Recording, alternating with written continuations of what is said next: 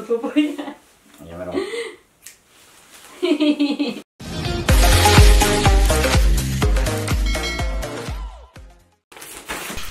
guys! Welcome to my channel. So today, I will show you how I give my husband a haircut. At dahil malamig pa sa labas, dito namin gagawin ang gupitan sa loob ng bahay. Kaya naman guys, welcome to Wella Salon! Step number 1, kailangan natin i-prepare yung mga gagamitin natin. Haircut chop, haircut cape, pwede din ng raincoat.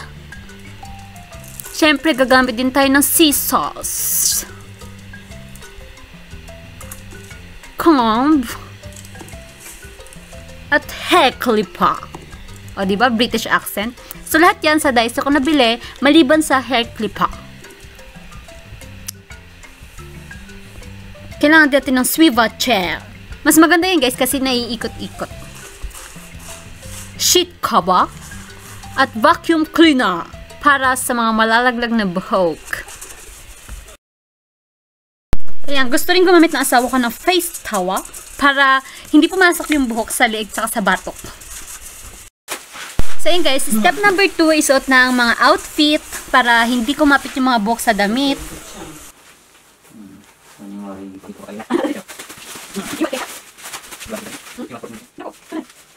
Step number 3, tanungin ng customer kung anong gusto niyang gupit. You want me, Jikay? Step number 4, i-adjust ang hair clipper. So, dahil gusto niya maiksin, nilagay ko siya sa 19. Step number 5, lakasan ng loob at simulan na ang pagtabas. Lagi ko siyang inumpisan sa bandang likod.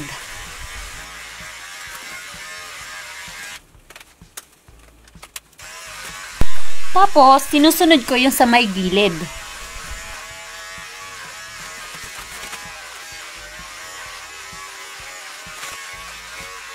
After ko gamitin yung hair clipper, gagamit naman tayo ngayon ng suklay at gunting. Ayan, gugupitin ko yung dulo na medyo mahaba.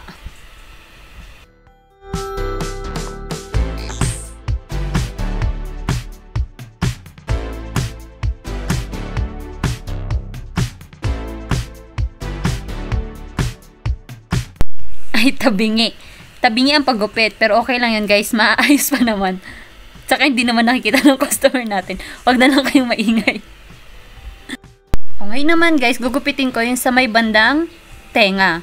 So, suklayin muna para lumabas yung mahahabang buhok. Tapos guys, huwag kayong mahihiyang tupiin yung tenga nila kasi mas nakakatakot kapag nagupit. Alam niyo na, pag may dugo, tapos na ang lahat. Hindi na babalik at mawawalan tayo ng loyal customer.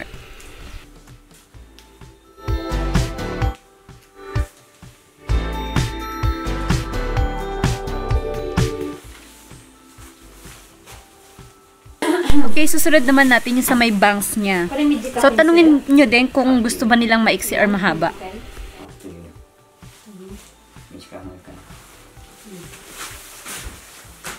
So, dahil gusto nyo ng maiksi, kagamit ako ng hair clipper.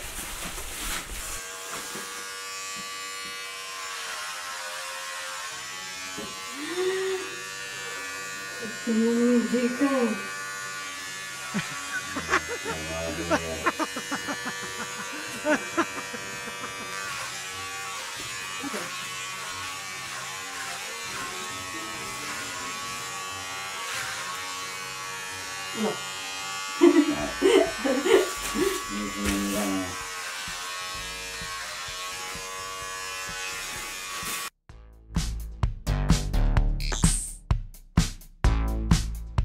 So, ayun, gagamitin ko naman is gunting para pampantay tsaka pang trim pa ng mga mahahaba.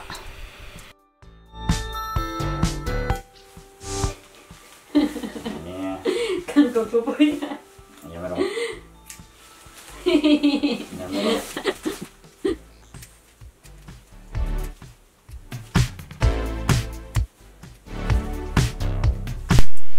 Step number 6, chikahin ng customer para hindi ma-bored.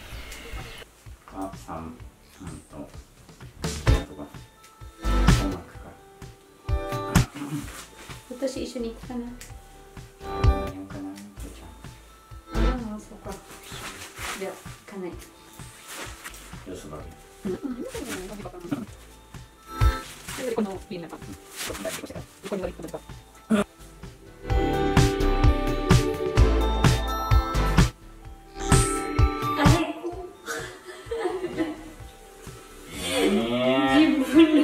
Ayan guys, huwag kayong gagaya sa akin. Ingat-ingat na magupit ang sariling daliri. Pero dahil professional tayo, kunwari parang walang nangyari.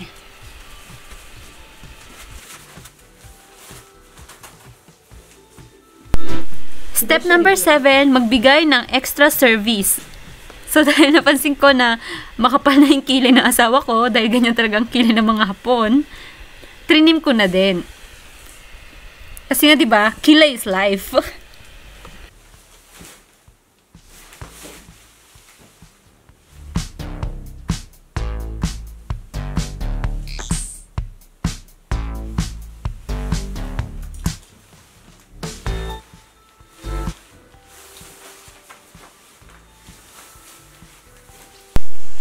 Step number 8, hindi ko actually alam yung tawag dito, pero yung aahitin mo na siya, tatanggalin mo na yung adjuster ng hair clipper. Like, yung mga dulo, sa patilya, sa may tenga, dito sa likod, yung mga natitirang mga maiiksing buhok. Ayan.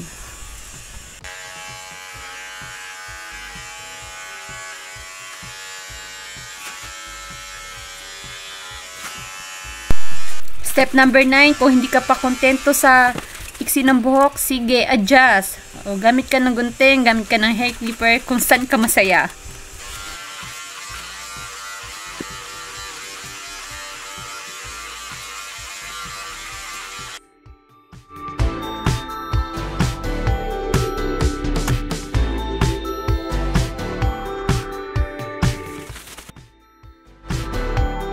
Step number 10, check mo kung pantay yung mga gilid, yung kaliwat sa kanan.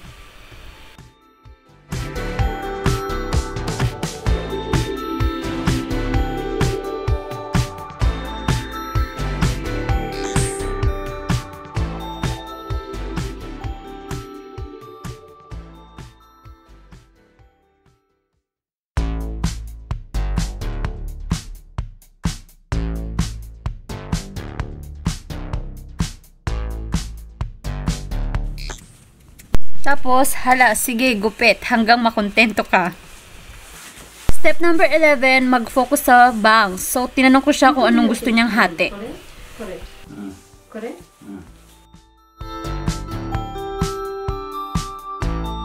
So, step number 12, finishing touches na guys. So, check na lang kung saan yung mga nakita mo may mahahaba pa at mga umaangat-angat na buhok. Sige, gupit, gupit, gupit.